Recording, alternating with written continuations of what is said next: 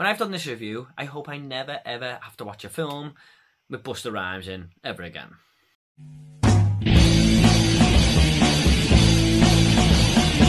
What is up everyone, Movie back again with another review. And this is going to be for the 2002 film Halloween Resurrection, and it's directed by Rick Rosenthal and stars Jamie Lee Curtis for a little bit, Bianca Kajlich, I hope I'm pronouncing that correctly, and Busta Rhymes. This tells the story of a group of teens who are put into the abandoned Myers house on Halloween night for a live internet feed. However, Michael Myers is also planning to visit his old stomping ground once again. Halloween Resurrection is a film I have never seen fully. I've only ever watched half of this movie, and I never ever turn movies off. It's almost unheard of. 99% of films I start, I finish. But I remember back in the day when I first watched this, I just hated it. I just didn't like this movie at all, and I switched it off. So what did I think of Halloween Resurrection? On full rewatch, let's find out. First off, the way they incorporate this whole Leon the Professional ending to the start of this movie was either the most genius idea of all time or the dumbest shit I've ever seen. I still can't quite decide if it was a good or bad thing, because I was just laughing my ass off all the way through this, but also I had to applaud the absolute balls and audacity of the creators of this film to go with it. So Michael Myers, who got his head chopped off in the first film, was not actually Michael Myers. It was just some paramedic, and Michael stole a paramedic suit. In a way, it kind of worked, because how else are you going to bring Michael Myers back? He literally had no head. I mean, surely for Michael Myers, there's no comeback from that. So this is probably the only way to go. And I still don't know if it worked or not. And despite what a lot of people may think, I do not really care that Jamie Lee Curtis was killed off at the start of this movie, or Laurie Strode, should I say, because I've stated in previous Halloween reviews that I am not the biggest Jamie Lee Curtis fan. And I think we've seen her story arc work well from the start of H2O to the end. I mean, she'd overcome all her fears and stuff. We don't need to see her again take on Michael Myers. So I get why they've done this, and a lot of Halloween fans might be pissed off that they did, but for me, it was one of the pluses of the film, to be honest. I'll see you in hell.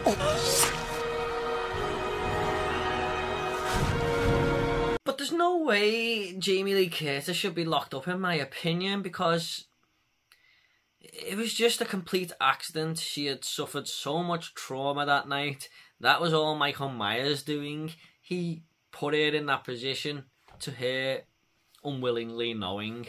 So the only way I can think that she's locked up is that the whole incident drove her absolutely batshit insane and she couldn't deal with it. So they decided to lock her up. But I don't think criminally she should have been prosecuted. I just think it was a complete accident and an easy mistake to make. Overall, this wasn't a bad 15 opening minutes for me, to be honest. I actually was getting into it and I was thinking, is this movie really that bad?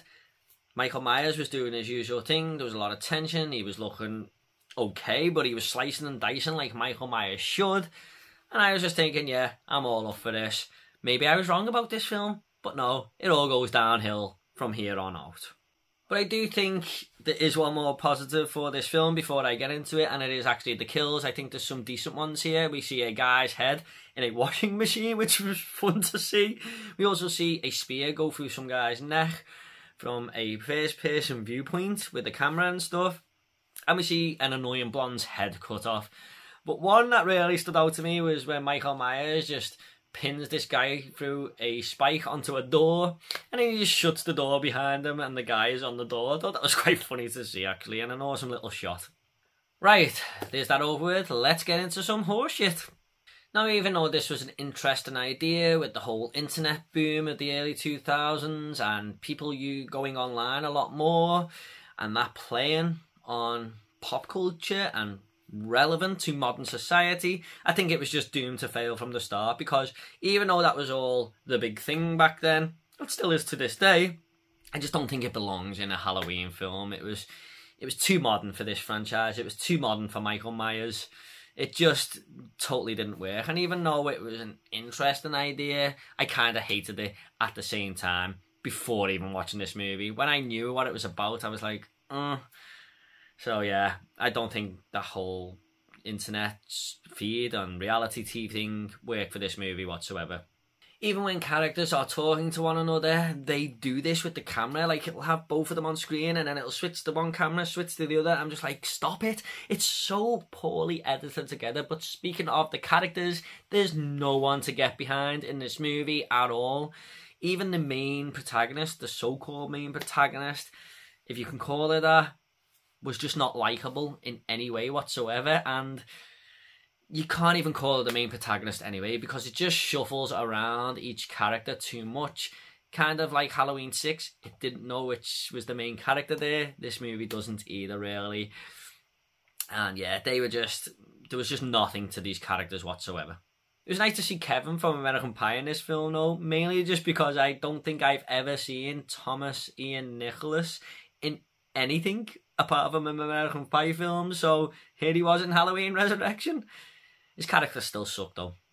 Busta Rhymes is also in here too, which a lot of horror movies did in this time period, just shoved the rappers into their movies. But LL Cool J in Halloween H2O was actually okay in that film. I think he had some decent acting ability. But here, Busta Rhymes has definitely just been thrown on for the sake of it, because this guy just cannot act. His dialogue is so forced and over the top. His mannerisms are just so awkward. I still can't believe that Busta Rhymes actually starred in a movie, because he's awful. There's also two characters in this film who have never met, but they kind of meet up in chat rooms on the internet, and it's kind of like their boyfriend and girlfriend, really. It's just all so weird, but it just shows how much it plays on technology and social media in this film, because it was the boom at the time. But he's even texting her later on saying, Michael Myers is behind you in the house and stuff, and I was just like, oh, this just does not work. There's a character named Billy whose camera goes off here when he's killed, and are we just led to believe that the CCTV does not pick that up? Because it didn't show us. But surely someone on the internet feed must have seen that and phoned Busta Rhymes up or his company and said, look, Michael Myers might be in this house, or someone's in there killing people. But no, we're just told to suspend our disbelief and go along with it. I can't get along with that. There's thousands of people watching this live internet feed and characters are being killed in the house, but no one can see it. It just didn't make sense. It was so silly. And we also have to talk about simply one of the worst moments in this Halloween franchise so far. Busta Rhymes drop-kicking Michael Myers out of a window because he watches a lot of Kung Fu films and that's where he learned it from. I was just sitting there watching it going, man, what is happening to this movie series? You got it right back on track with H2O, and now you fell into that bad movie trap like in Halloween 5 and 6.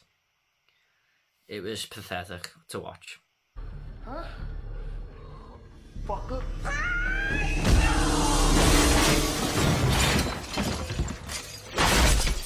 Right after Michael is electrocuted at the end of this film as well, Busta Rhymes decides to go up to him and says one of the most monumental and brilliant genius pieces of dialogue I have ever heard in a movie in my life. He says, Let's go. Wow. Looking a little crispy over there, Mikey. Like some chicken fried, motherfucker. My God, who cast this guy? And don't forget the big climax. Michael Myers opens his eyes and the credits roll. Wow, who thought of this creative shit? What an ending.